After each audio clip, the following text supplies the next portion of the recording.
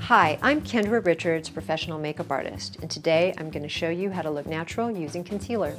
As a makeup artist, one of my key essentials in my kit is a concealer. I can do so many things with concealer, and I'd like to share that with you as well. Not only does it cover up redness and spots, but it can also be used as a highlighter strategically placed on the face as well. To show you my technique, I'm going to use HSN by Lanco in Clair 2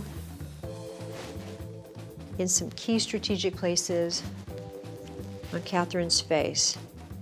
I put a little dab on my hand and just tap out the excess. And I'm going to take care of some of this under eye darkness.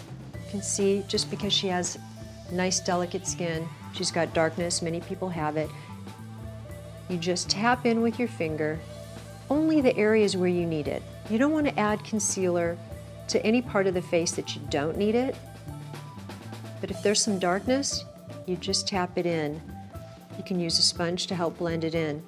If you have a little blueness under the eye, a peachier color concealer will help cancel that out. That's a color corrector. Turn this way. You can see there's a little blueness here in that discoloration. This is a peachy concealer that's helping to cancel out that blueness and just blending it right in naturally.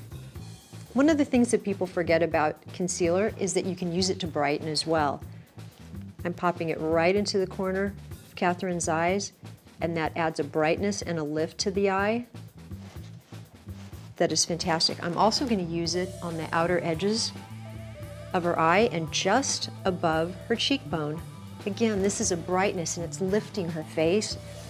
And see the difference? You can see that her face has a lift to it on this side that the other side doesn't have yet. Now when I apply it again, just at the top of her cheekbone, right at the outer edge of her eye,